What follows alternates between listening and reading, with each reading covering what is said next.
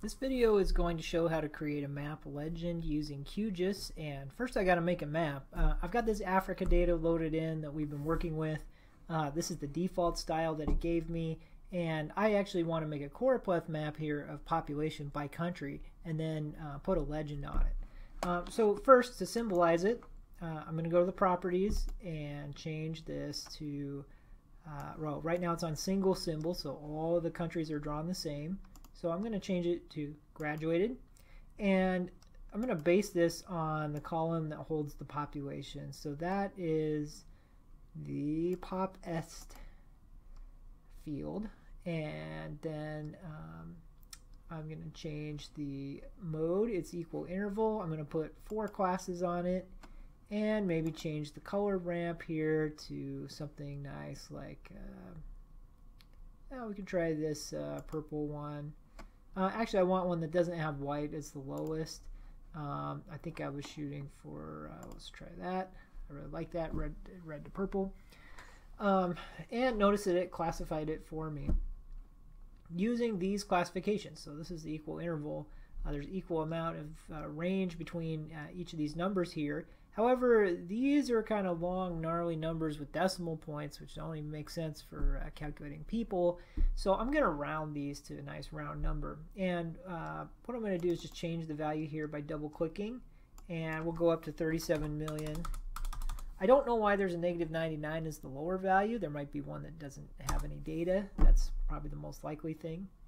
But let's continue rounding. I'm going to round this to 75 million.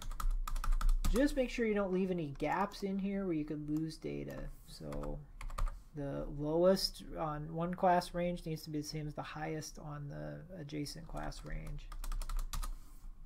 And then I'll just leave the lowest and highest here, because what I'm going to do is go over in the legend area and I'll type the text that I want to have appearing in the legend. So I want some user-friendly text here that says fewer than 37 million.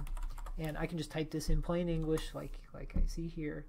I'm going to do 37 million to 75 million here. Maybe I'll just put a dash instead of the word 2. This will be 75 million to 112 million. The key is that over here on the right hand side I can type human readable stuff. And let's say over 112 million. And we'll click apply, and now we've got our map symbolized appropriately. We can see that by far Nigeria has the highest population. Now let's make a map layout, remembering the things we learned before. I'm going to go to a new print layout. We'll call this Africa population. I'm going to change the properties of this map to be a portrait orientation with a letter size, kind of like before in my previous demo.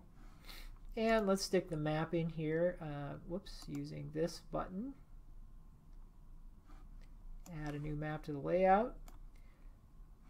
And I'm going to use the same scale I even used in the other demo, so 40 million. And to center this, I'm going to choose this Move Item Content button and just get it centered like that. And I'll click Add a New Legend to the layout and draw that box here. And boom, I've got kind of this automatic legend that appears based on all the stuff I set up before. Now I just want to do one little tweak here. I don't like this layer name showing up. That's not very user friendly. It might confuse people. It looks ugly. So I'm going to uncheck this box to auto update the legend, and that will give me some more control over the individual elements.